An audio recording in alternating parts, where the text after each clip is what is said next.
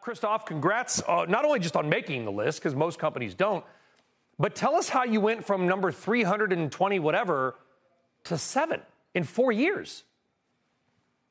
Thank you so much, Brian. Thanks for having me.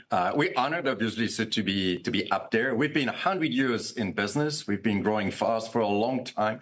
And I think it's not so much what we do that has changed, but much more the demand for what we do. As I explained before, so we're the global leader in water and infection prevention. And we're helping millions of customers out there protect what's vital. Last year alone, we helped protect 1.4 billion people from infection. We helped protect a third of the world food production.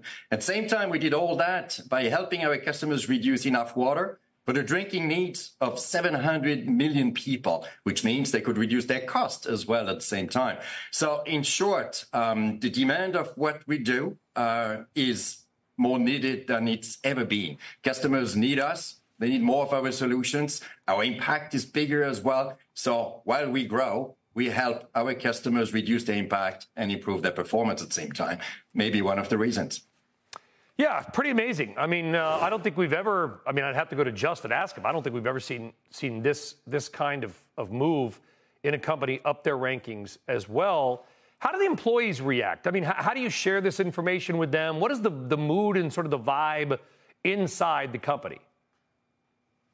We're in a very good place. And again, it's been for a long time. You know, in good times, in more difficult times, our purpose of protecting what's vital, people from infection and natural resources, is driving our people, our 47,000 great people around the world every single day, because they know that what they do has a major impact on our customers, on the environment, and at the end of the day, on our performance as well at the same time. So doing what's right the right way, it's what's been driving us for 100 years, and will be driving us for the next 100 years.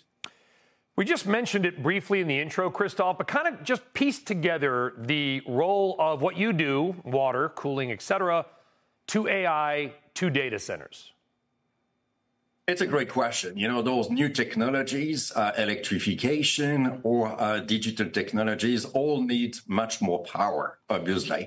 They need more power. They need more cooling as well, because computers that are computing a lot and managing a lot of data, well, they create a lot of heat. And you need to cool down the heat as well. And those are the technologies that we're providing to the high-tech companies everywhere around the world. Interestingly enough, many of those data centers, the semis production as well, is in places where there is not much water to make it even more challenging.